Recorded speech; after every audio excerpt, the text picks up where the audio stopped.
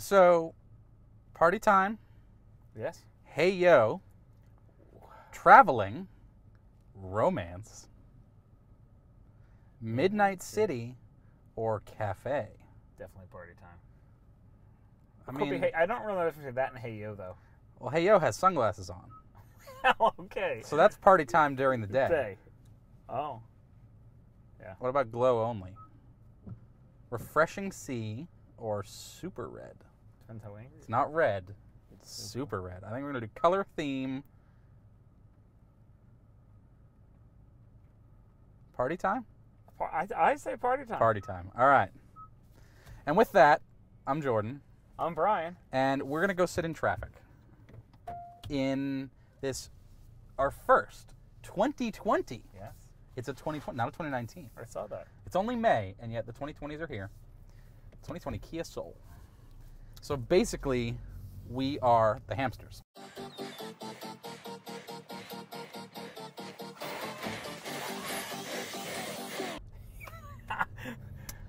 Yeah, so we're those guys bouncing around in sweatsuits. Tracksuits. Yeah, we're in the tracksuits, and we're doing our thing. So, yeah. This is the third generation of the hamsters, though. Yes, this is the third generation hamster, and it's very good. Yeah, I mean, what we're in is the highest trim level evolved, and if you look at it, it has like 5 different trim levels. So this is the big pimpin' version. This is the GT line 1.6 turbo, I think. Turbo, yeah. I think is what it's called, which is fine until you get to the end, and then it's not very catchy at the end. But GT line is okay. Well, I don't mind that. Did you look at the previous generation and what they had for naming conventions? The trim levels were like exclamation point and plus, and you're just like, I don't understand. Yeah, I'm okay with that. So just to check, where am I going? Turn right, Sure. and then left. I can see the highway there. There's traffic on it. Well, So if we want to sit in traffic, there is extremely large amount. See, you can see it's red. Yes. The traffic is red. I think red means bad. It's not green going that way, but it's red going to the right. It's less red than the car.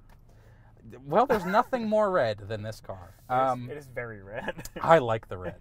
I do too. Inferno red. It's like... And I like it a lot. And then they come in here, and there's red stitching, and there's more red stitching, and then there's these red things, and then there's other red bits. Well, you know me, I'm a sucker for red accents. Yeah, and well, down here's red. Yeah. And on the dash is red. I don't know if that actually changes color with the car, but it just works out. If you're going to buy this car, piece of advice, go on the configurator online and look at the color choices, because for all the 5 different trim levels, they all have their own different color options. So in this trim level, you can only get solid colors, but some trims allow you to have the accenting or offset color roof. So you can do like the red with the black roof. Perfect. And, I looked at it. I think the gold with a white roof is a winner. If I was 23, I would think this was really cool. And actually, I still think it's really cool. Yeah, I really like it. And it's got this one in the high trim. So it starts at a lower amount, and then it rises up to a higher amount. And this is the higher amount. That's shocking. Yeah, it's right around 28,000. Fully loaded. I think every box is checked on this thing. $28,710, including freight. Made in Korea. Made in Korea. Yes. And it's got all the things that you might want. It has adaptive cruise, lane keeping assist, active lane keeping assist where it centers the car. Actually, it does a really good job. It does blind spot monitoring, and it does auto emergency braking, and it's got a heads-up display, and it's got heated seats and knobs to change the temperature, and a giant screen for CarPlay, and what else? What am I mean, it's got everything. So if you're 20-something and you want a car with an upgraded engine option, which is hard to find in the subcompact segment, yeah, and you want all the things that you need, but none of the things that you don't, this is it. Yeah. Oh, auto high beams. Yeah. Which we just had a $42,000 Buick that didn't have auto high beams, auto windshield wipers, and I'll tell you what, it looks really cool. Yeah, it does. It looks really good. The older ones, I actually just saw one drive by me when I was eating lunch at a local fast food establishment, and the old one looked a little dated. Didn't look great. This one looks very good. Design-wise, interior and out, so they do have the contrasting roof now that has this like floating roof design, which is really popular nowadays. I think it works well depending on the color combination that you go with. The back, I don't know if I like the lights as much as I like the old ones, but still it's very recognizable as being a Soul. Yes, and it's not. Kia has come a very long way, I have to say. And this car has been out for the years, several years, a lot of years. I don't know, some number of years. This how many? Yeah, that many years. And yeah, you just do it in the edit. It's fine. And should we go this way? Let's go that way. Let's go sit in traffic. Yeah, this is no one would ever do this, but we're gonna be like, hey, let's go sit in traffic. Yeah, this Kia is actually one of my favorite car manufacturers today. I feel like they build solid vehicles all around, from the Stinger to the Sorento to the Soul. Yep. Yeah, if you pretend that the Rio doesn't exist, yeah, let's do Kia that. makes really good cars top to bottom. Yeah, and you know, so here's the thing. This is a little thing, but it drives me nuts that car companies can't get this right. So on the dash here, we have a digital speedometer, which I like. You have the analog one too, but no one wants to look at that anymore because I got the digital one. Yeah. And it shows me all the information I want. It shows me how fast I'm going, what the cruise control is set to, my miles to empty, and the temperature. And check out. And that's it. It shows everything. And in the center stack, you have nav. You have this huge screen. Oh, It's like 72 inches wide. with all of it's like 10.3 if we're counting, but all the things that you want. You have your navigation, including your speed limit. You have what's playing, including album art and weather, all in one screen. Yeah, you got all this stuff here, and then you can like swipe across, and it's sort of iPad-y, and you can go in, and this is my favorite feature, though I haven't actually seen it happen yet, is the sound mood lamp, which is apparently unavailable while driving, which, fine, whatever.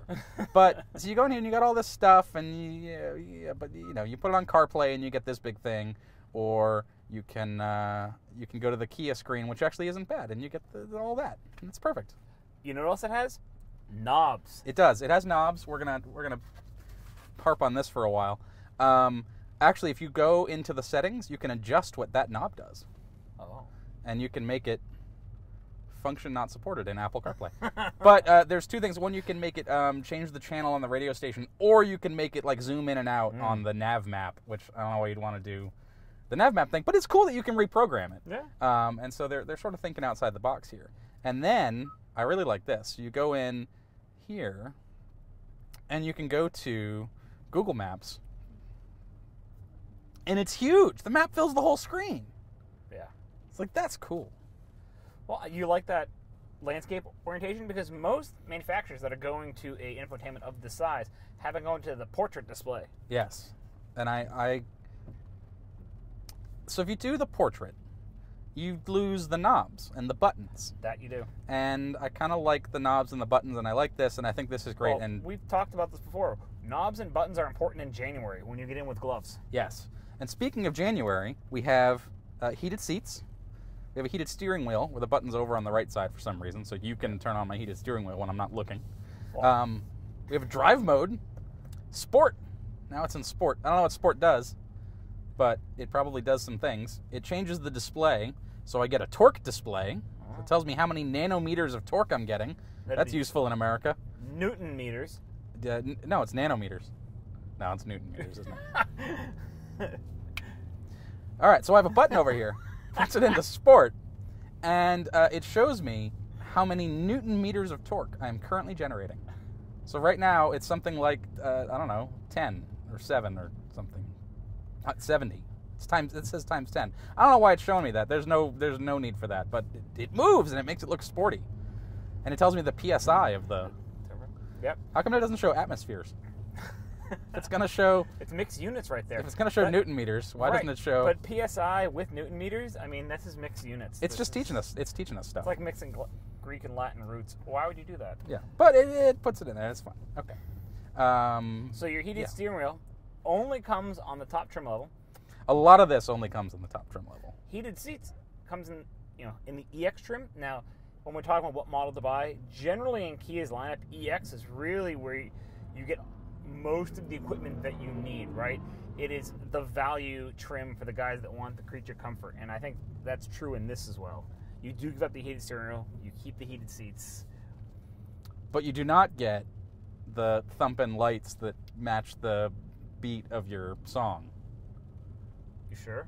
Yeah, it's only in the GT line 1.6. That's sad.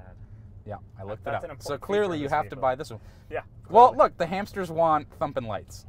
And that's Hamsters what the definitely kids want.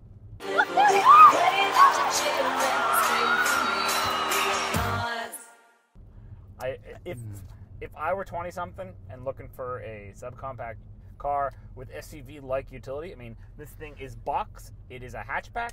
I mean, it's borderline hot hatch. And I think actually that is something that we should note, is that this is like the only box remaining. Right? Because the Cube is dead. The Nissan Cube is gone. The Honda Element is gone. And are there any others? Well, there's the Nissan, there's the NX 200 whatever that they turned into the New York City taxi cab. But that doesn't really count. Yeah. But I think of like sort of the small boxy cars that you can fit lots of stuff in and fill it full of stuff when you move out of your dorm. Yes, that's mostly what you're doing with this car. Or IKEA. I bet you see a lot of these at IKEA. I bet there's a ton of these. It's a good IKEA car. Now, it's important to start talking about how they market this as a young person car, but like so many other young person cars, there's a lot of old people buying this.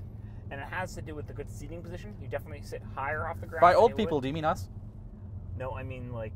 Older than us. I mean like... Because we're not old. Boomers plus. Oh, very old. Okay. Yeah. Yes, actually, the woman who I saw today in the Soul that I thought the car looked kind of was an older person. They appeal to the older people because you do have that slightly higher seating position, which is easy to get in and out of, but not so yeah, high. it's sort of like crossover-y almost, but Yeah. it's not.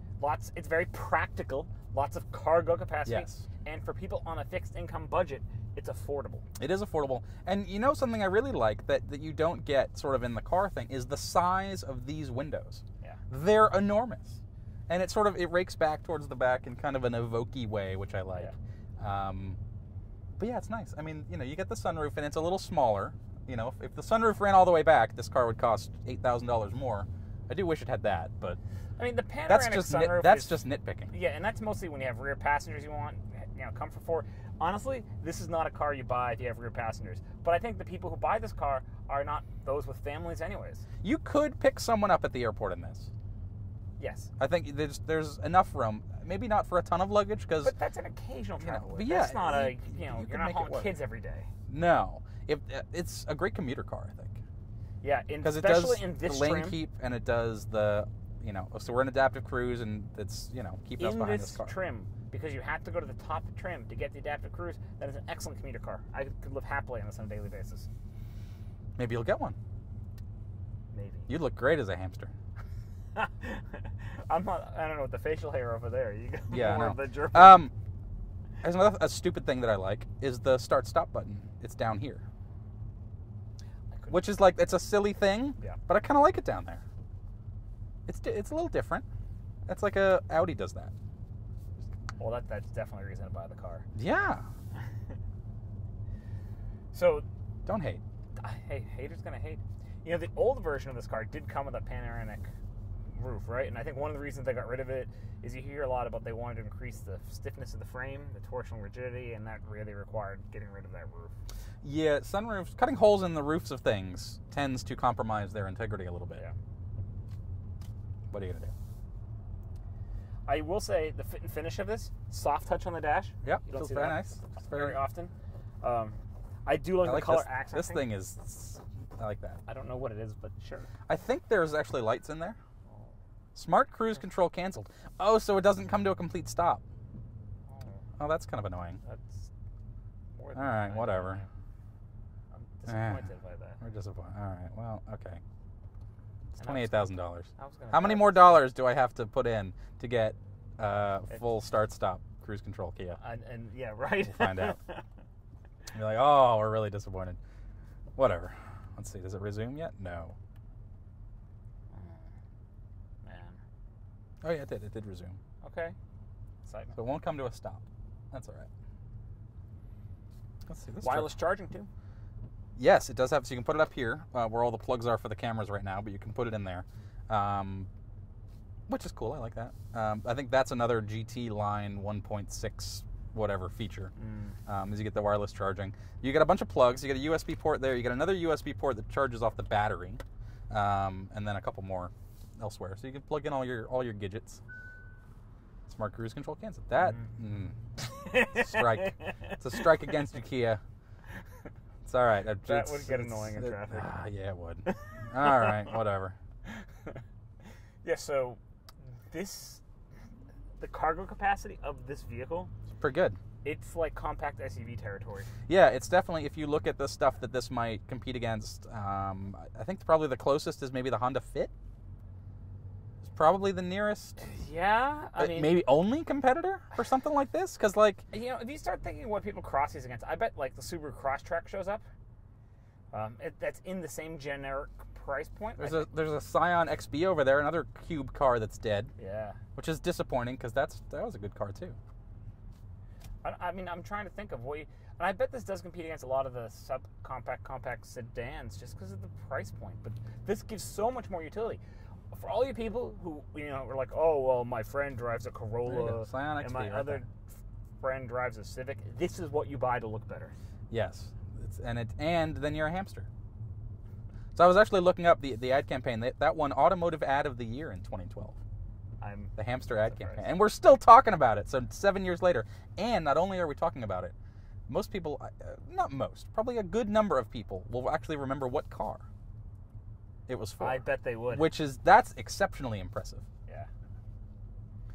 It definitely made the brand of this vehicle. Yeah, and it's 7 or whatever, however many years later, we're still here. So that's pretty good. Yeah. I don't know what else there is to say about it. Acceleration is acceptable in this line. Let's not accelerate into them, but let's test the automatic emergency braking, boys. Yeah.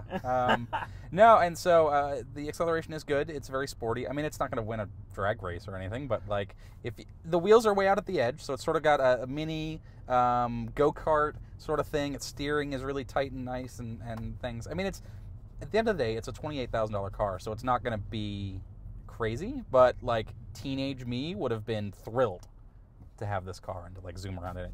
And then it's got all the safety stuff too, and airbags everywhere and all the things that you want. I remember Teenage You.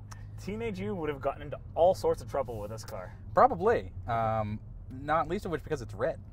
Yeah. But, Well, if you're going to get it in this trim of the colors, it's the red or the blue. For sure. Hands down. they are pretty. I like it. It's a lot better than that baby poop green brown that Subaru Outback is. Yeah. It's not the best. There is a green, actually, in the color configurator. Would not be on the top of my list. Yeah. But that's why you can go in there. You can choose different things and find what you like. There are so many different ways to build this vehicle. It almost begs to be custom ordered. That or shop dealer lots for the whole region and pull one in. Yeah, and I think that's sort of the point, right? Because they want to appeal to people who sort of want to have their own thing, their own look. Yeah. And the more customization you give, the better off you end up. And that's why you can go in there and do the party mode and the hey-yo and all the different color schemes. And it's not like you have a lot of equipment options. I don't want to give that sense, but it's because they have the 5 trim lines, and every trim line has its own depth of colors. It's like you go into the Crayola box, and what do you want? Dump out all the things. Find a crayon. Yeah. Yeah, and I like that. And it doesn't seem like there's too many. Some car makers will just have a million different options to choose from. And it's pretty straightforward. It's like, well, okay, how much do you want to spend, and here's what you get, and that's that. And I think they all sort of make sense. For people who want to go to the bottom barrel of 17, 18 grand for the car, it comes with a manual. You don't see that very often anymore. Actually, to save money manual too. Yeah, like an anti-theft device manual. Whereas this has a some number of gears dual clutch. I think it's 7. 7? Yeah, so this car does come with 3 different transmission options. Most of you will end up with the CVT, continuous variable transmission, but on the very base you get the manual, and this has the 7-speed dual clutch. Which I've been driving around for a little while now, and actually it's really good. Have you tried the paddle shifters? I did. They are terrible. Don't use them. They're there. I mean, you can do it, and they like. It actually warns that it's a little jerky at low speeds. Yeah. The dual clutch. So it's like, okay, fine. But just leave it in D. Sport, D, call it a day. Yeah. Apparently this car has higher rollover risk To avoid abrupt maneuvers and excessive speed, always buckle up. And it shows a giant van flipping over. Yeah, I'm not terribly concerned about that. I don't think so, no. And so one nice thing about this more powerful engine that you do get on the upper trim, you only lose 1 mile per gallon. It's really not bad. I would imagine you do have to go to premium fuel because it's a turbonium. We'll put that up here. I don't know if that's true. Does it say premium required? Not here, but I don't know. Next time we stop, jump out and look at the other things. I don't know what else there is to get into. So you got this. You got 2 cup holders. You got this bin for your phone. You got a wireless charging thing here, like a little place to put stuff. It has 17 fewer cup holders than the Subaru Ascent. I think that's probably wrong. Think it's cup holders in the back? I would guess there's cup holders in the back. We probably do have some of the split down center console. Actually, I think cup holders in the center console is one of the options I saw that you get on a higher trim. Yeah, see? More cup holders. That's worth $10,000. You got speakers. You got more speakers. You got speakers everywhere. That's important because for the youths. You got lights. You got a sunglass holder. It's got some kind of a connect system here. And if you press the button, it says, would you like to activate it? Because it's a press car and it's not activated. We don't want to do that. But it's got the UVO system. I don't know what UVO is. But does it have a stash compartment for my weed? I'm sure it has several. We're in Massachusetts. It's legal here. So what do you need to stash it for? In case you're at the airport and you have to be out. Well, that's what up here is, Yeah. right? Isn't that weird? It probably gets hot up there. Yeah, I bet it does. I don't know. I did have gummies melt on me once. That really bummed me out. It's like, what do you need to stash it for? I'm like, have you never driven down the road and been 100 miles from the border and found that Border Patrol is for some reason stopping cars? Never had that. Really? No, not for me. I have. Well, Northern New Hampshire, 100 miles from the border. Did they find your weed? They did not. Excellent. Yeah. Good job, Border Patrol. Well, yes, they made some people angry. I don't think they were looking for you. Yeah. Kia Soul. So finally, all my friends that make fun of me for being a ginger without a soul can be like, boom! Oh. Got a soul now. Oh, Soul yeah. Soul time. You got a line of them as a soul train? It could be. Maybe that's how they get them to the boats in Korea. Soul train? Like a soul train. Oh. This could go so bad. We're going to just have all the terrible jokes. All right, here's a question. Would you rather have this car or the Mini Cooper? This car, it's about $10,000 less easily. Yep. And what did I do? Blind spot, apparently. Okay. Yeah, it's less money, and I suspect better reliability. Oh, for sure. I mean, Kia is actually a very reliable car. Yeah, and it's got the super warranty. It does a 100,000-mile powertrain warranty. That's a lot of miles. Yeah, your warranty is probably almost as long as your student loans. Yeah. I can dig it. And it's a city car. It's easy to park. I like that part. It's a super important point, actually. And I think that's one of our biggest mistakes is taking this on the highway. Because I'm going to be honest, I don't know that this is a commuter car for a lot of people. I think this is I take the subway to work, and this is my car to go grocery shop on the weekends kind of car. Could be. I think it depends on where you live. That's true. If you, I think a lot of people, if you can take the subway to work, you just wouldn't have a car. And you would get this from, like, Zipcar or something. I bet they do have a lot of those. Yep. I bet this is super popular with Zipcar because you can haul junk in the back. Maybe a good Uber car. Yeah. Because so I drove for Uber for a while last year to do some research and make some money and things. I bet the Friday and Saturday night kids would really like the blinking lights to the music. I'm sure they would. I think they would like that. I don't know why that would... Why wouldn't you like? Why doesn't every car have that? I remember 10 years ago the Mini had accent lights, and there was a little button down here, and you could hold it, and it would cycle through all the different colors you get. So if you're like, I'm in a red mood, you could hold it down until it changed to red. I believe you can set the color, what mood you feel like. Yeah, but why doesn't every car have that? Because I like, that's an easy thing to add. Sure you would. You're blue all the time. You'd be like, oh, I'm in a bad... my wife was mean to me. I gotta go into blue mode. That would be days that end in Y. Yeah, so just leave it in blue.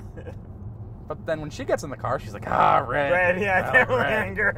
Yeah, and so, I like that. You get to accent the car. That's cool. Yeah. I had a Mercedes S-Class that had that, and it had 2 different scents that you could pick from depending on your mood. Scents? Scents, like smells. Like, did you have to reload this? Yes.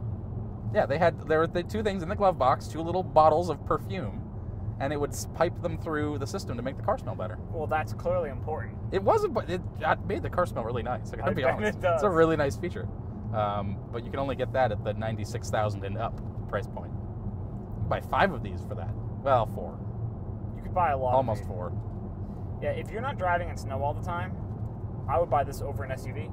Even so, you could put winter tires on it. Yeah. Well, as you should for no matter what you buy. If it gets cold. If you live in real New England, and I don't mean you, Connecticut, sorry, you're out. The rest of New England? Well, really anywhere, the dividing line is kind of, if it stays below 45 degrees for a good chunk of the year, you should have winter tires in your car. Okay. That's the rule that I've heard from all the tire companies, pretty much uniformly. Yeah. 45 degrees, put winter tires in your car. That sounds about right. Here in New England, that's like Thanksgiving till April 1st. Yeah, something like that. Yep. Look, auto windshield wipers, they're going. It works. I mean, this part of the reason why we're maybe at a bit of a loss of things to say after 20 minutes about this car is that it really is just it's a really simplistic good car. Mechanically, right? There's no real complaints about it. I haven't. Well, aside from the adaptive cruise cutting out at low speeds. Yeah, that's annoying. Which is annoying, but not a deal breaker. Because generally, when you're in traffic like this, you don't really they call it stop and go traffic, but you don't really come to a stop. You come to like a 4 miles an hour and then you go again. And then it's fine. But honestly, if that's the biggest complaint I can find about this, we're doing pretty good. Yeah. That's because they didn't give it to you in the gold color. Wow, then I would complain about the gold? Yeah. Oh. I thought you liked the gold. I do like the gold with the white contrast roof. And I know this is crazy town, but I feel like you got the gold body, then you have that black bar that kind of separates them, and then the white floating roof looks sharp. The gold, gold on gold, not sharp. Looks gaudy. I don't know. All right. This is why my wife doesn't let me pick paint colors at home. Yeah, what color is your new Volvo? Again, she picked that out. Black. On black. Black on black. On black. With is it the lava interior? No. Black interior. Black on black on black. It's with the red leather seats. The oxide red leather. Another car sort of aimed at the millennial types. Which is most often bought by old people. Well, just shows what the marketing department of car makers knows. That millennials don't buy Volvos? Or, I don't know, do they buy Souls? I think they buy Souls. They do buy Souls. I think well-to-do millennial. You're a well-to-do millennial. I've been accused of worse. Yeah. As much to my chagrin, Pew Research says that millennials started in 1981. Yeah, I know. I qualify. I have a strong disagreement with them. My deciding line for millennials is whether you can remember a time before the internet. I think that's a good cutoff, because that would have been like 96, so when AOL went to everybody. You were late to the game. Well, I remember the internet from before then, but I definitely remember the internet from before 96. No, but that was when it went to everybody. Well, my father was a nerd, as was yours. We had internet. Yeah, but that I don't mean us. I mean normal people. But then we're millennials. Stop? Do you remember going to the library and looking through the little paper index to find books? I remember them in school telling me that I should, but I remember the town library had the terminal, server with the You're not helping me explain how we're not millennials. This is very upsetting right now. This is very upsetting. All right, fine. And that's why we like the Kia Soul. Buy one, you're all set. Like, subscribe, leave a comment, all those good things. And we're going to sit in traffic some more because we're not escaping this ever. Yeah, no. We're going to be here forever. I mean, it's I can see the reds. There's reds and yellows. There's all the colors of the rainbow except green, which means no traffic. Yeah, well, welcome to 5:20 p.m. Yeah, why do I'm out of here. All right, bye. Bye-bye. Ran out of things to talk about. I know. I'm sorry. I mean, I don't know what to say. This car is really good. We'll have to think about. We don't have anything to complain about.